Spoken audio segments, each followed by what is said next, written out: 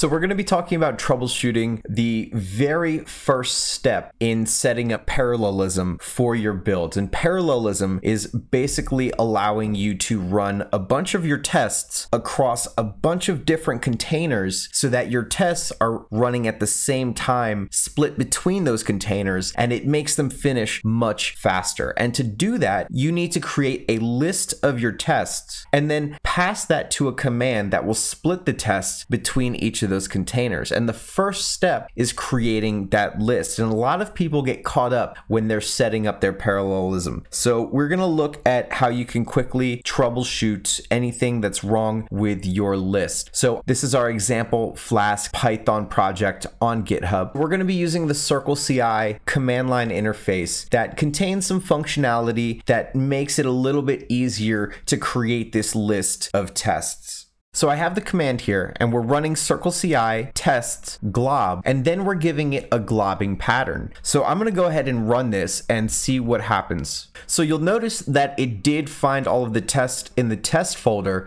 but it also found a bunch of other stuff that we do not want in the list. It found some compiled Python files. It even has some folders listed in there. We don't want any of that. So clearly there is something wrong with our glob and we need to change it to only get the files that we want. So first we're going to tell it we only want files that start with test because that's how our test naming convention is set up. Also, we only want files that end with .py. And if we run this, we should see that it worked. It went into the subfolder and it grabbed all of the tests in there, and it grabbed all the tests in the root of the test folder. So that's really great. This is really good. It's a simple way to set up a list of tests that gets split between a bunch of containers.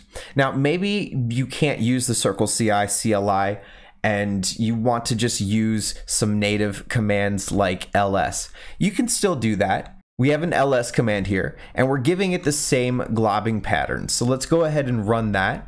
And we can see that it also creates a list of the subfolder and the root folder with all of our tests. And then we could pass this along and we could have it split between the containers. So now we can just add this to our config.yml and push it, and everything is going to be perfect in the remote cloud environment, right? Well, it's not always that easy. And so that's why we are going to jump into a container right now. This is a live container running on CircleCI. And let's take a look at some of the commands that we ran locally on our machine and see how they run in the cloud environment. So let's start with the CircleCI CLI tool. We have this in the environment, and if we run it, we can see that we still get the same list of tests. So that's really good. What we were able to see locally is also happening in the cloud environment on the image that we're using. But maybe you don't want to use the tool. So let's take a look at the ls example. We have the same ls command that we ran locally, and we're going to run it here in the cloud now. And you'll notice that we didn't get the tests that were in the root of the tests folder. And the reason for that is because in Bash, they introduced a feature called the glob star. Using the shopt command, we're going to turn on the glob star.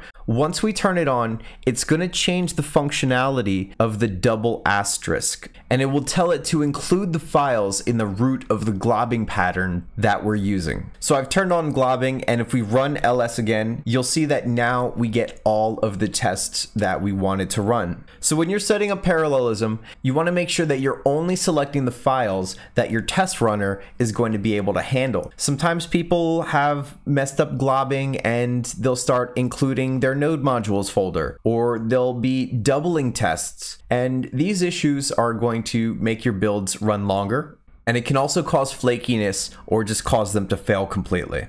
So by testing the commands that you're running locally and also testing those commands in the remote cloud environment that you're running your tests in, you can see what's happening and save yourself a lot of headaches when you move on to the next steps of setting up parallelism. So that's a CircleCI quick tip. If you enjoyed the video, do hit the like button and subscribe to the channel to get more cool videos. And that's it. Thanks for watching.